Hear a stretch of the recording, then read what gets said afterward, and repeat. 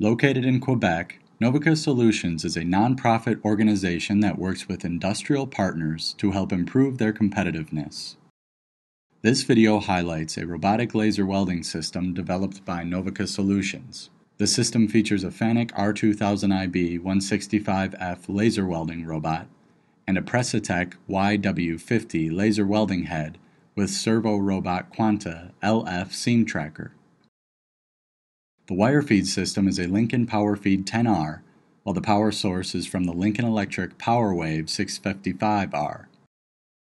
This hybrid process involves laser welding that forms a keyhole, allowing the GMAW welding process to achieve higher deposition rates. The operator loads the two halves of the heavy plates into the fixture. These plates are 12.7 millimeters, or exactly half of an inch thick. Once the parts are in place and the cycle is started, the servo robot sensor scans the joint location and gap. Notice the robot's slight movements at the start.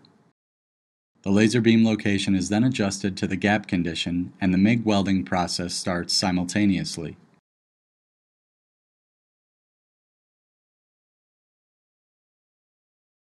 During the weld, the servo robot sensor tracks the weld joint, allowing the robot to adjust to changes in the size of the weld joint.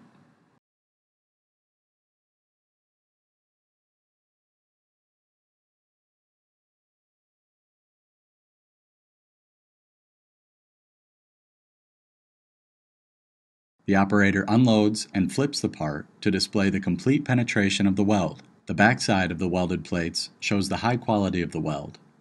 These three cross sections are the start, middle, and end of the weld. For the welding of two heavy metal plates, the starting gap is at 0 millimeters and the ending gap is at 1.9 millimeters. Next, we see a display of the servo robot sensor data. This data provides adaptive parameters for the laser and GMAW welding process.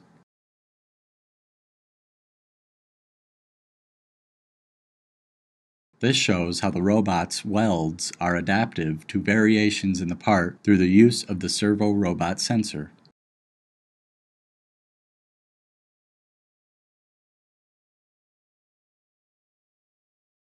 A section of the completed part with variations in the weld width are examined close up. This again illustrates the excellent weld quality with 100% penetration. To learn more about Novika Solutions, please visit their website at www.novika.ca.